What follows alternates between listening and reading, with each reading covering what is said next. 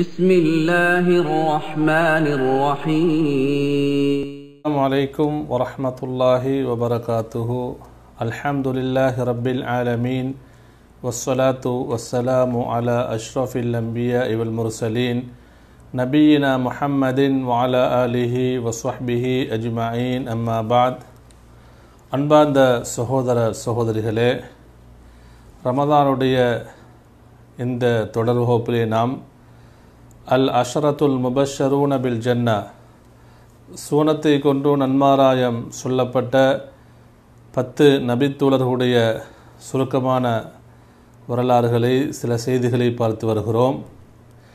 இன்று நாம் சுவர்க்கத்தை கொண்டு நன்மாராயம் சொல்லப்பட்ட நபித்தூலர்களில் அல் ஹுலஃபா உர் ராஷிதூன்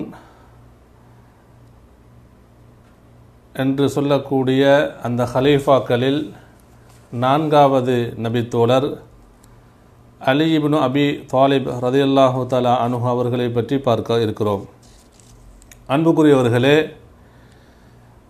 அலி இப்னு அபி தாலிப் ரலியல்லாஹு அன்ஹு அவர்கள், இவர்கள் அபு தாலிப் அவர்களுடைய மகனாக இருக்கிறார்கள். அதே போன்று இவர்கள் குறைஷி கோத்திரத்தைச் சேர்ந்தவர்கள். குறைஷி கோத்திரங்கள் பல பிரிவுகளாக இருக்கிறார்கள். அந்த பிரிவுகளில் அல் ஹாஷிமி என்று சொல்லக்கூடிய கோத்திரத்தைச் சேர்ந்தவர்கள் தான் அலி ரலியல்லாஹு அன்ஹு அவர்கள். அல்லாஹ்வின் தூதர் ஸல்லல்லாஹு அலைஹி வஸல்லம் அவர்களும் குறைஷிகளில் அல் ஹாஷிமி என்று சொல்லக்கூடிய பிரிவைச் சேர்ந்தவர்கள். அன்புக்குரிய சகோதர சகோதரிகளே, அலி ரலியல்லாஹு தஆலா அன்ஹு அவர்களுடைய தந்தை அபு தாலிப் அவராக இருக்கிறார். அவர் அப்துல் முத்தலிப் அவருடைய மகன். அலி ரலியல்லாஹு அன்ஹுடைய தந்தை அபு தாலிப் நபிகள் நாயகம் ஸல்லல்லாஹு அலைஹி வஸல்லம் அவர்களுடைய பெரிய தந்தையாக இருக்கிறார். அப்துல் முத்தலிபுடைய மகன் அபு தாலிப். அதேபோல் நபிகள் நாயகம் ஸல்லல்லாஹு அலைஹி வஸல்லம் அவர்களுடைய தந்தை அப்துல்லா, அவரும் அப்துல் முத்தலிபுடைய மகனாக இருக்கிறார்.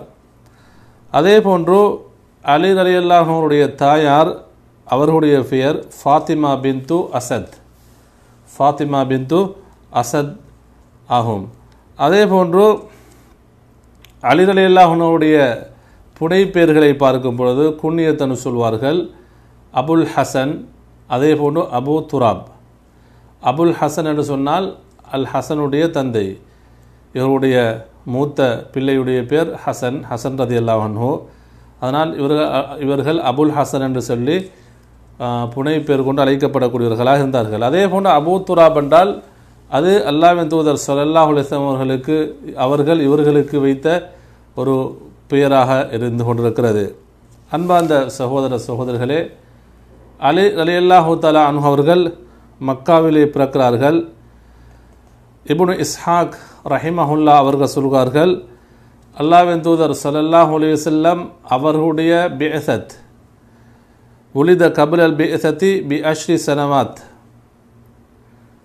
அலி ரலியல்லாஹு தஆலா அன்ஹு அவர்கள் நபிகள் நாயகம் ஸல்லல்லாஹு அலைஹி வஸல்லம் நுபுவத் நபியாக தெரிவு செய்யப்படுவதற்கு 10 வருடங்களுக்கு முன்னால் பிறக்கிறார்கள். இந்த செய்தியை இமாம் இப்னு ஹஜர் அல் அஸ்கானி ரஹிமஹுல்லா அவர்கள் ராஜிஹ் என்று சொல்கிறார்கள், சரியான சொல் என்று சொல்கிறார்கள். எனவே நபிகள் நாயகம் ஸல்லல்லாஹு அலைஹி வஸல்லம் அவர்கள் நபியாக தெரிவு செய்யப்படும் பொழுது அலி ரலியல்லாஹுடைய வயது 10ஆக இருந்து கொண்டிருக்கிறது, ஒரு சிறுவராக இருக்கிறார். உங்களுக்கு தெரியும், நபிகள் நாயகம் ஸல்லல்லாஹு அலைஹி வஸல்லம் அவர்கள் ஆரம்பத்திலே அவர்களுடைய தாயிடத்தில் இருக்கிறார்கள். தாய் மரணித்ததன் பின்னால் அவர்களை அவர்களுடைய பாட்டனார் அப்துல் முத்தலிப் பொறுப்பேற்கிறார். அப்துல் முத்தலிபுடைய மரணத்திற்கு பின்னால் நபிகள் நாயகம் ஸல்லல்லாஹு அலைஹி வஸல்லம் அவர்களை பொறுப்பெடுக்கக்கூடியவர்கள் அலி ரலியல்லாஹு தஆலாவுடைய தந்தை அபு தாலிப் அவராக இருக்கிறார். அபு தாலிப் அவர்கள் நபிகளுடைய பெரிய தந்தையுடைய வீட்டிலே தான் நபிகள் நாயகம் ஸல்லல்லாஹு அலைஹி வஸல்லம் அவர்கள் வளர்கிறார்கள், அவர்களை பராமரிக்கிறார்கள். அதே போன்று அபு தாலிப் அல்லாஹ்வுடைய தந்தை நபி அவர்களுக்கு எல்லா விதத்திலும் அதிகமாக உதவி செய்யக்கூடியவர்களாக இருந்தார். அதே போன்று அலி ரலியல்லாஹு தஆலா அன்ஹு அவர்கள் அவருடைய சிறுபராயத்திலே நபிகள் நாயகம் ஸல்லல்லாஹு அலைஹி வஸல்லம் வீட்டிலே வளர்கிறார்கள். நபியர்களுடைய வீட்டுன்னு சொன்னால் நபியர்களிடத்திலும் ஹதீஜா ரலியல்லாஹு தஆலா அன்ஹா அவர்களிடத்திலும் இவர்கள் வளர்கிறார்கள். அன்பார்ந்த சகோதரர்களே, அதே போன்று இவர்களுடைய சில சகோதரர்களுடைய பெயர்களை பார்க்கும் பொழுது அலி ரலியல்லாஹு தஆலா அன்ஹுடைய சகோதரர்கள் முக்கியமானவர்கள் ஜாஃபர் இப்னு அபி தாலிப், ஒரு சிறந்த நபித்தோழர் ரலியல்லாஹு அன்ஹு.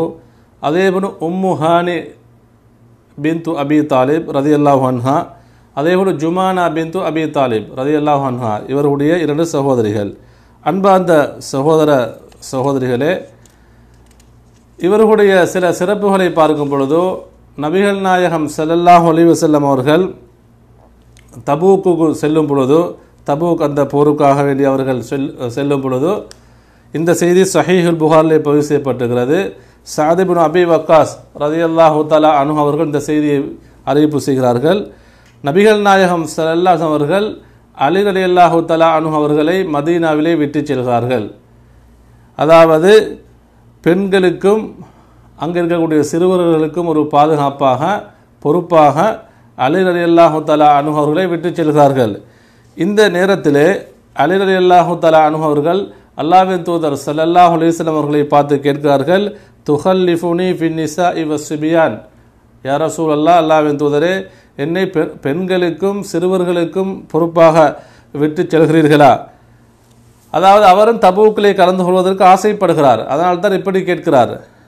இந்த நேரத்திலே நபிகள் நாயகம் ஸல்லல்லாஹு அலைஹி வஸல்லம் அவர்கள் சொன்னார்கள், அமா தரதா அன் தகூன மின்னி பிமன்சிலதி ஹாரூன மின் மூசா. அலியே, நீங்கள் விருப்பப்படவில்லையா, உங்களுக்கு விருப்பமில்லையா?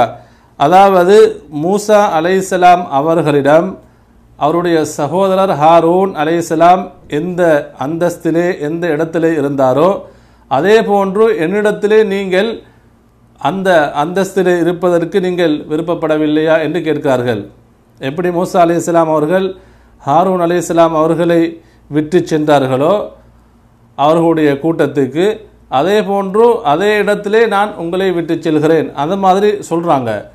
ஆனால் கைர அன்னஹு ல நபிய பாதி, அதுடன் சேர்த்து அல்லாஹ்வின் தூதர் ஸல்லல்லாஹு அலைஹி வஸல்லம் இன்னும் ஒரு முக்கியமான ஒரு செய்தியை சொல்கிறார்கள். என்றாலும் ல நபிய பாதி, எனக்கு பின்னால் எந்த ஒரு இறை தூதரும் வரமாட்டார், எனக்கு பின்னால் எந்த ஒரு இறை தூதரும் வரமாட்டார் என்று சொல்கிறார்கள். அதே அன்பார்ந்த சகோதரிகளே, ஸஹல் இப்னு சஅத் ரலியல்லாஹு தஆலா அன்ஹு அறிவிக்கக்கூடிய ஒரு செய்தி ஸஹீஹுல் புகாரி ஸஹீஹ் முஸ்லிமிலே பதிவு செய்யப்பட்டிருக்கிறது. ஒரு தடவை அல்லாஹ்வின் தூதர் ஸல்லல்லாஹு அலைஹி வஸல்லம் அவர்கள் தன்னுடைய மகள் ஃபாத்திமா ரலியல்லாஹு தஆலா அன்ஹா அவர்களுடைய வீட்டுக்கு வருகிறார்கள். ஃபாத்திமா ரலியல்லாஹு தஆலா அன்ஹா அவர்களை அலி ரலியல்லாஹு தஆலா அவர்கள் திருமணம் முடித்திருந்தார்கள். நபிகள் நாயகம் ஸல்லல்லாஹு அலைஹி வஸல்லம் அவர்கள் தன்னுடைய மகள் ஃபாத்திமா ரலியல்லாஹு தஆலா அன்ஹா அவர்களுடன் மிகவும் நேசிக்கக்கூடியவர்களாக இருந்தார்கள். என்னுடைய உடம்பினுடைய ஒரு பகுதி, ஒரு சதை துண்டு என்று ஃபாத்திமா ரலியல்லாஹு தஆலா அன்ஹா அவர்களை புகழ்ந்து சொல்லும் அளவுக்கு அவ்வளவு நேசத்துக்குரியவர்களாக இருந்தார்கள். அன்பார்ந்த சகோதரர்களே, இப்படி இருக்கும் பொழுது ஒரு தடவை ஃபாத்திமா ரலியல்லாஹு தஆலா அன்ஹா அவருடைய வீட்டுக்கு அல்லாஹ்வின் தூதர் ஸல்லல்லாஹு அலைஹி வஸல்லம் அவர்கள் வருகிறார்கள். வந்து பார்க்கிறார்கள். ஃபலம் யஜித் அலியன் ஃபில் பைத்தி, அவருடைய கணவர் ஃபாத்திமா அவருடைய கணவர் நபிகளுடைய மருமகன் அலி ரலியல்லாஹு தஆலா அன்ஹு அவர்கள் வீட்டிலே இருக்கவில்லை. இந்த நேரத்திலே தன்னுடைய மகளை பார்த்து கேட்கிறார்கள், உங்களுடைய அதாவது அந்த இப்னு அம்மிக் ஐன இப்னு அம்மிக், உங்களுடைய அதாவது பெரியப்பாவுடைய மகன், நபியவர்களுடைய பெரியப்பாவுடைய மகன். ஆனால் நபியவர்கள் இந்த வார்த்தை இப்படி கேட்கிறார்கள், அலி ரலியல்லாஹு அவர்களை பற்றி விசாரிக்கிறார்கள், அவர் எங்கே என்று கேட்கிறார்கள். அந்த நேரத்திலே ஃபாத்திமா ரலியல்லாஹு தஆலா அன்ஹா அவர்கள் சொல்கிறார்கள், கான பைனி வ பைனஹு ஷைஉன் ஃபகாதபனி ஃபஹரஜ, எனக்கும் என்னுடைய கணவர் அலிக்கும் ஒரு சிறிய சச்சரவு ஏற்பட்டது, அவர் என்னுடன் கோபித்து விட்டு வெளியே சென்று விட்டார், அவர் வீட்டிலிருந்து வெளியே சென்று விட்டார். இந்த நேரத்திலே ஃபகால ரசூலுல்லாஹி ஸல்லல்லாஹு அலைஹி வஸல்லம், நபி அவர்கள் தன்னுடைய ஒரு தோழரை அழைத்து சொல்கிறார்கள், அலியை போய் பாருங்கள், அவர் எங்கே இருக்கிறார் என்று தேடி பாருங்கள் என்று சொல்கிறார்கள். அந்த மனிதனும் போய் பார்க்கிறார். அலி ரலியல்லாஹு தஆலா அன்ஹு அவர்கள் அதாவது ஹுவ ஃபில் மஸ்ஜித் ராகிதுன், மஸ்ஜித் நபவிலே தூங்கி கொண்டிருக்கிறார். மஸ்ஜித் நபவிலே போய் தூங்கி கொண்டிருக்கிறார். உடனே நபிகள் நாயகம் ஸல்லல்லாஹு அலைஹி வஸல்லம் அவர்கள் வந்து பார்க்கிறார்கள். அதாவது அலி ரலியல்லாஹு தஆலா அன்ஹு அவர்கள் அந்த மஸ்ஜித் நபவிலே, அது ஒரு மண் தரையாக இருக்கிறது, அவர் தூங்கி கொண்டிருக்கிறார். அவருடைய மேனியிலே போட்டிருந்த அந்த போர்வை அது கீழே விழுந்திருக்கிறது.